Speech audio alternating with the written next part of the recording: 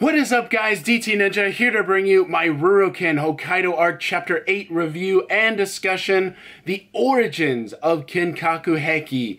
Okay guys, the weaponized swordsman, we finally get the origins, where they come from, who they actually are, their ambitions, and also there are more of them. So at the end we get a surprise, there are more members, and they're already attacking another prison. So that's very interesting.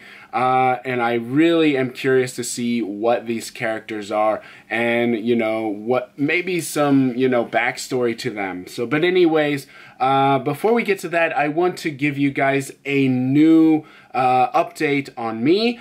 So I've decided to put an archive on my Google Drive. So what I'm going to do is I'm going to leave the link in the description to Chapter 8, this chapter, for my Google Drive. So you'll be able to download the English translation that I did there instead of just looking at my Facebook. I'm also going to give you the link to Facebook if you want to look that up.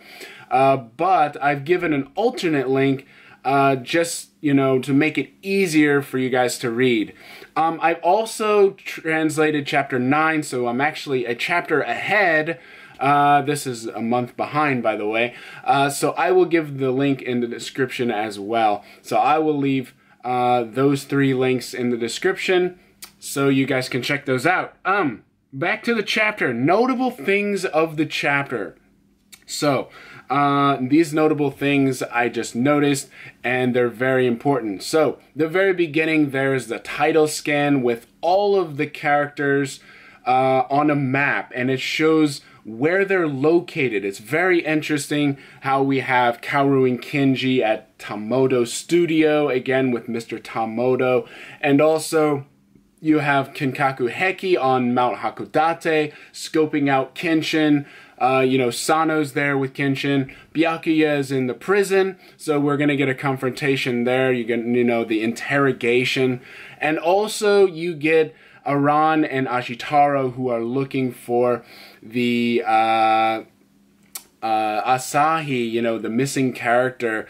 And they're at Hachimanzaka Slope. So, and then we also get where Asahi actually is. So we, the readers, get an idea where she is actually located. Even though the other characters don't know where she is, we get an idea of that, and I'm glad that Watsuki did that. That was very interesting. Okay, moving on. Byakuya and Kenshin's confrontation, their interrogation.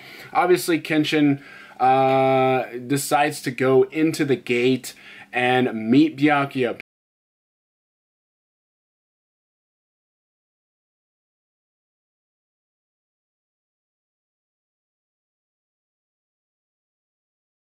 Byakuya basically comes right to him. He is still handcuffed, but he's, very happy to see him. It's very creepy at the same time. He has this very knowledgeable. He's very knowledgeable about Kenshin, which is very interesting. He knows everything about him. He knows that Sano is his best friend. He knows that he met, Aoshi Shinomori. He fought him. He knows he fought Shishio. He knows about his vengeful brother-in-law Inashi. He knows about his master, Seijiro Hiko, so it's very interesting in that aspect, but it also, just shows that he is, this very important character who seems to have a very crazy idea for his group. So, going back to Kenkaku Heiki, the Ruroken franchise has always been based off the Meiji era, the Meiji swordsman romantic tale, right? In this series, that has been the whole series for Kenshin. However, now we learn that the Kenkaku Heiki are actually tracing back to the Kamakura era. So it's even further back than the Edo period, which is interesting to me. Very interesting. I did not expect this at all. Also, the Mongols are mentioned in this chapter. That is another interesting thing. We also get a history lesson from Eiji Mishima and the Mongols. That was very interesting that they were mentioned. Obviously, the Kamakura period, the Mongols invaded Japan, so that was interesting. Obviously, the kamikaze is the reason they survived, and obviously the samurai are the ancestors of Byakuya and the Kenkaku Heiki. So very interesting stuff in this chapter. Excuse me. I've actually been ill lately, so I'm drinking out of my Ruroken teacup here. The next thing, obviously, Byakuya is very knowledgeable not only about Kenshin, but he knows his stuff.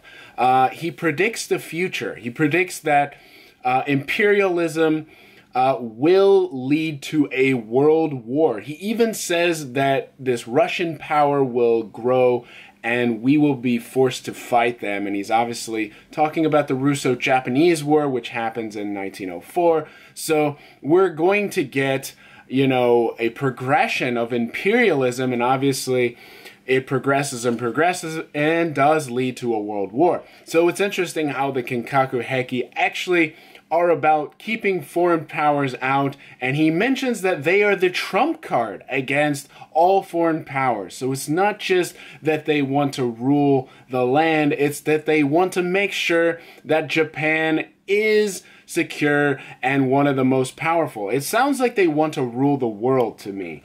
But yeah, they want to be the ones, you know, controlling the powers rather than the others taking over them. So, but anyway, also he reveals his motivations, how they want to, you know, make capable warriors. That's the reason they're building up these capable warriors.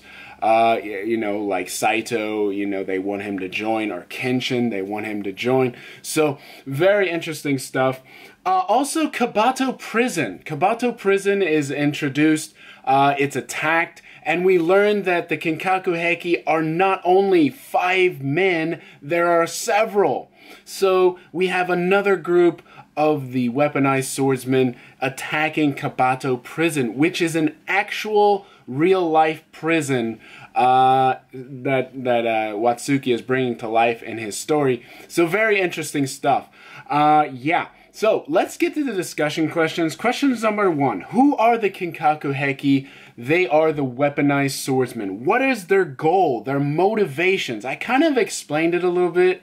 Their goal is to basically rule the world. They want to dominate the world, but they want Japan to be the best of the best. Because he wants, you know, Japan to be the best, but he also wants to keep foreign powers out. He wants to make sure that Japan is well protected, so he's wanting to recruit these capable warriors. And the reason he does this is obviously for victory. He doesn't want Japan to lose and be taken over in, you know, imperialism. Basically, they take over another country, you become part of that country, so anyways, or being ruled over by that country. The Mongols, for example, they were very good at this. They ruled over the entire world at one point, Europe, Persia, China, and if they didn't rely on tradition, they would have ruled over Europe completely,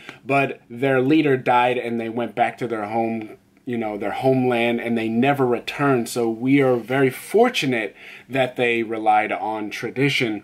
But my point here is that the Kenkaku Heiki are obviously, they know about imperialism, they understand imperialism, and they're very much a warrior race. They're samurai, they're former samurai, they're tracing back to the Kamakura samurai, so they are all about keeping foreign powers out. And the reason they do that, and the idea of doing this, is to pit people against each other and have battles. Experience in battle is the only way they can succeed against foreign powers, because without experience, they're going to lose. Okay? Against the Mongols, I mentioned this before, but in the invasion of the Mongols, obviously, attrition is the key. You know, the art of war, outlasting your opponent, even if you have 100 samurai against, let's say, 1,000 or 10,000 Mongols. As long as you have the right strategy and you outlast them, you can do it. However, the Mongols were very skilled. They took out many samurai, but it was when the Mongols decided to go by ship and use the water, that's when you know, fate kind of came into play with the kamikaze, the huge tsunami. Obviously, you guys know Hokusai's painting. That is what we're talking about. Kamikaze basically saved, you know, Japan from the Mongols. And that was really the only way they won, by outlasting their opponent, by mere luck and outlasting, enduring the battle. So, but anyways, they tried it again, and obviously the same thing happened by ship. So the Mongols were very effective on horseback with their bows and arrows. They even had, these explosives from China. Obviously, they invaded China, so they had all these new technology that Japan didn't have.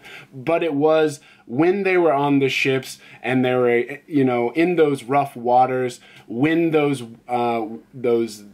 divine wind, per se, that tsunami came over them, that's when Japan, was effective against the Mongols, and that's what saved them. That's kind of the whole idea there. But going back to them, they want to make sure that experience will prepare them for the worst when these foreign powers come. So that's Kenkaku Heiki. That's what they are. Next question. How did Byakuya predict future battles with foreign powers? Well, he definitely understands imperialism, and that is another reason for his motivation of bringing in capable warriors. That's the reason he wants these mock battles, these experimental battles that you'll see in the upcoming chapters, because experience will bring victory. He says he must prevail against these foreign powers, and you'll see this wonderful, this amazing scan of Kenshin and him. They're basically yelling at each other.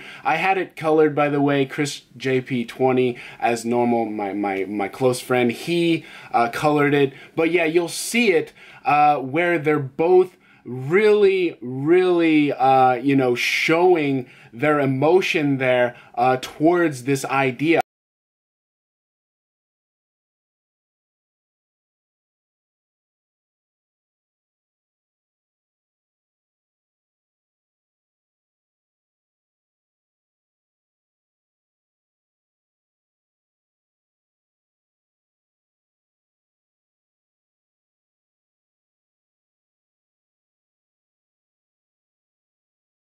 Obviously, Byakuya is all for, experiments in battle, putting these innocent people in battle, trying to make them into warriors.